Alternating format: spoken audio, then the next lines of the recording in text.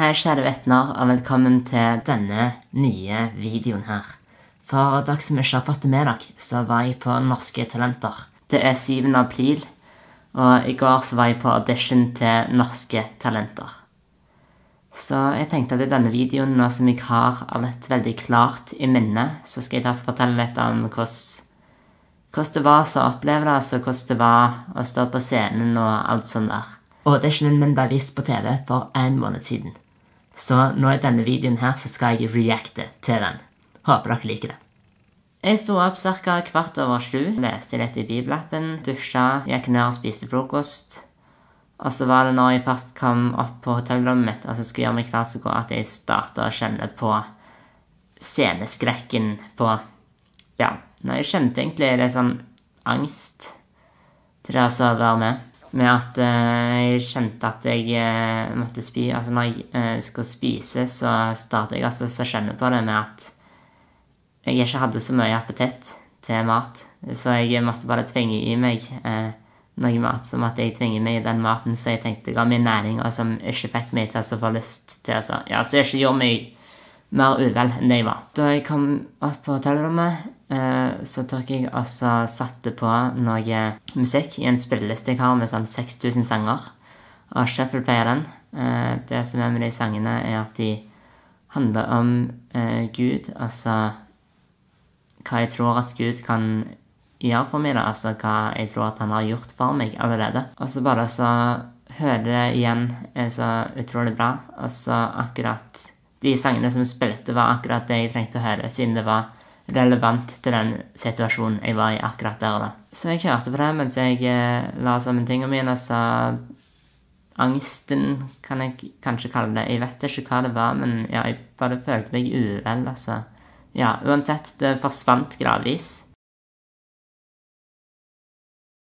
Det jeg likte veldig godt med starten av dagen var det at de ville ha meg med til å filme introen av showet.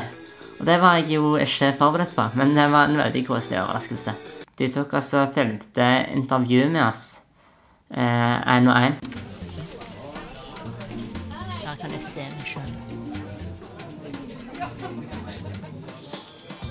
Hei. Skal jeg se på deg da, eller skal jeg se inn i kamera? Yes. Ja, jeg vet ikke hva jeg skal se. Hvem er du? Even er en glad ungdom som går i media, er veldig glad i film og også lager videoer og sjonglere, være med venner. Ja, egentlig det normale. Jeg satt også og pratet med en annen, som heter Andreas. Han driver også med YouTube. Jeg delte middag med han fredag kveld. Ta så abonner på han på YouTube. Han er veldig morsom. Og så prater vi da om dommerne og så litt sånn hva vi tenkte om når vi skulle opptre på scenen. Mot slutten, før jeg skulle på scenen, tok jeg altså spilte piano for å bare tenke på noe annet, og så roe nervene. Så da like før jeg skulle på scenen, så tror jeg at jeg startet å skjønne at nervøsiteten kom tilbake, men det var heldigvis ikke like mye. Da jeg skulle opp, det eneste jeg tenkte ikke, egentlig. Jeg bare tenkte at dette her skal jeg gjennomføre, og da er jeg fornøyd. For det at, ja, det var egentlig jeg hadde ventet lenge, men ikke så lenge. Det var andre som ventet mye lenger. Men da kunne jeg ikke gjøre noe fra eller til, og da var det like så greit så bare med. Ja. Det var kjempeskummelt når jeg skulle gå ut. Hei, hei. Hei. Hvor du er på turen? Jeg er på tur her, og skal ha en act for dere. Hva er det du skal gjøre da? Jeg skal sjonglere. Og du er god? Og du er god? Ja da. Ja. Jeg innså rett etter opptredenen at jeg ikke skulle ha svart ja da. Jeg skulle egentlig sagt litt annet. Men det kommer vi til.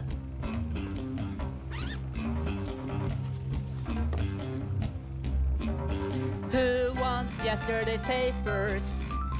Who wants yesterday's girl? Who wants yesterday's papers? Nobody in the world. After this time I finally learned. After the pain and hurt. After this time what happened. Noe av det dummeste for min del når jeg opplevde var at jeg bare måtte se på avisene når jeg sjonglerte høyt, så jeg fikk ikke sett ansiktsuttrykkene. Så det beste med å se dette her, det er å se hvordan folk reagerer. Yesterday papers, nobody in the world. Da da da da da da da da da da.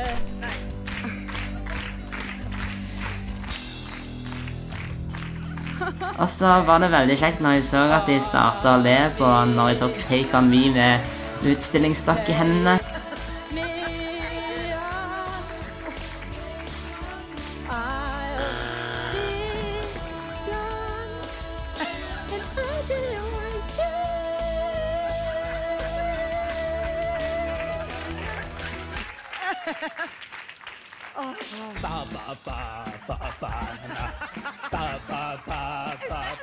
Banana, potetona,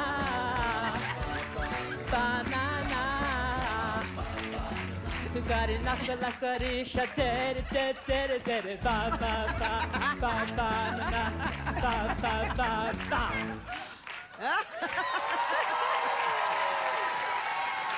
Hele salen dro jo.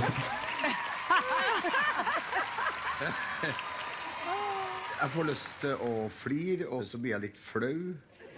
Og så vet jeg ikke om du mener det seriøst. Jeg mente det ikke seriøst. Men jeg må bare si at jeg synes det var egentlig dårlig. Jeg synes det var dårlig, unnskyld. Hva du synes da? Nei, altså vet du hva, Even? For det første så har de jo latterkrampe bak meg. Jeg tror at du er en liten moroklump, Even. Jeg vet ikke om dette er sånn veddemål at du nå ble døpt, eller hva det er. Fordi at det var sånn, du må gå du, Even, og du skal gå på Norske Talenter, og skal du vise, gjøre noe helt sprøtt. Jeg lurer til og med på, bruker du briller? Hva er fake, hva er ekte på det? Altså, alt er tull og fjas.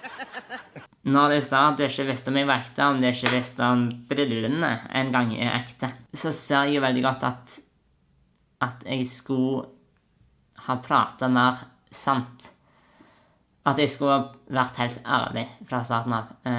Siden alt jeg tenkte, egentlig, var det at jeg skulle ta og si at jeg skulle sjonglere. Altså, når jeg synger, så blir det et overraskelsesmoment. Når jeg gjør det med andre ting, så blir det et overraskelsesmoment.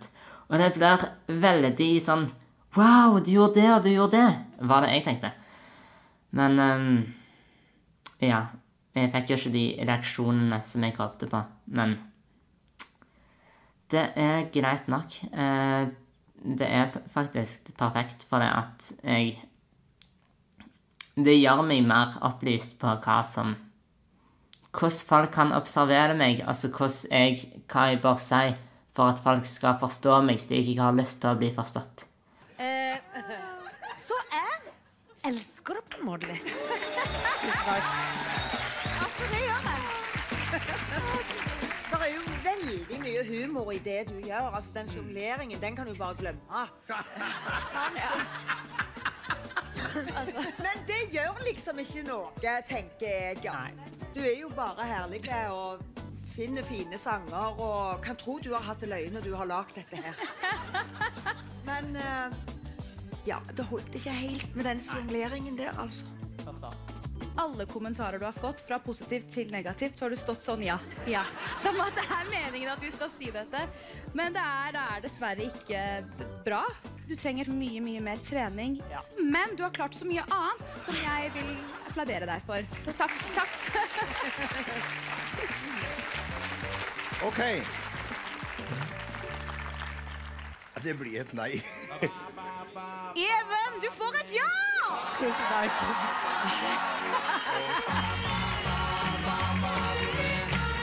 Nei, det blir nok et nei fra meg. Ja.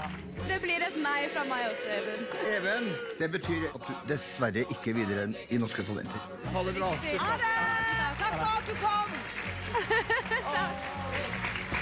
Herregud, så fantastisk flott kar. for en artig type. Jeg tror ikke det er sketsj. Jeg tror han er... Jeg er 19 år medielinja. Og ikke klart han å jonglere, og så de hendene taker ni. Dette er de som da pønsker ut på medielinja, sendt han Even av gårde. har gjort noe sånt. Med den dølle jakka. Ok, god russetid da, vær forsiktig. Sant? Ja. Ha det. Ja, så sånn var det. Liksom, grunnen til at jeg valgte den jakka var fordi at vi sånn, jeg fikk en mail om at vi skulle sånn, ta bilde av oss selv med kostyme. Og så bare, kostyme? Det hadde jeg ikke tenkt på. Kanskje jeg bare kan ta på meg en sånn gammel dressjakke så jeg brukte til utkledning da jeg var yngre. Det gjør jeg. Og så hvis jeg hadde kommet videre, så hadde det blitt til at jeg hadde syklet og jonglert, og så gjort en litt mer teknisk vanskeligere opptreden. Så det hadde vært rådet. Men det hadde vært samme stil med sang og jonglering. Så ja, jeg håper at du likte reaksjonen min. Så ja, jeg synes det at det var kjempekjekt å se opptreden min. Jeg så den da for en måned siden når han gikk på TV, sammen med hele bibelskolen, og det var helt sykt løye. Nesten alle på skolen trodde egentlig at jeg kom til å gå videre, for det at først så var det at jeg ville se Norske Talenter, for det at jeg var på audition på samme dag som andre, så ble audition vist på TV tidligere enn meg. Og så spurte folk, har du vært på Norske Talenter før? Så jeg, nei, det har jeg ikke, men jeg skal være på Norske Talenter. Så jeg fikk flere å vite om det, og så startet de å spørre meg, kommer du til å gå videre da? Altså, når du er med på Norske Talenter, så kan du ikke fortelle det, siden du har taushetsplikt. Så da ble det til at vi startet sånn, at vi satte det på timeplan på fredag i kveld, at vi alle sammen skulle se Norske Talenter sammen. Og det var veldig kjekt, men jeg gikk ikke videre, så det var jo litt skuffende, men samtidig, om jeg hadde gått videre, så hadde det blitt mer stress med russetid og skole, så jeg er egentlig litt glad for at jeg ikke gikk videre. Og så var det fremdeles en utrolig spennende og annerledes opplevelse. Så ja, jeg håper at du likte opptreden min, at du synes at det var like kjekt å se på som det var for meg å opptre, eller kanskje enda mer. Så får vi se om jeg deltar på Norske Talenter senere i livet, det vet jeg ikke ennå. Men ja. Jeg skjønner at jeg er nok så trett nå. Klokka er 7:10. Jeg skal stå opp klokka 5 i morgen, først å ta meg frokost, pakke sammen, dra på flyplassen, ta fly til Stavanger klokka 7. Så kommer jeg frem til Stavanger 7:10. Og så skal jeg komme meg fra flyplassen, ta 2 busser til Hetland, og så ha hele dag i nynorsk. Så det blir kjekt. Uansett, tusen takk for at du så denne videoen her. Jeg håper det at du synes det var interessant å høre på.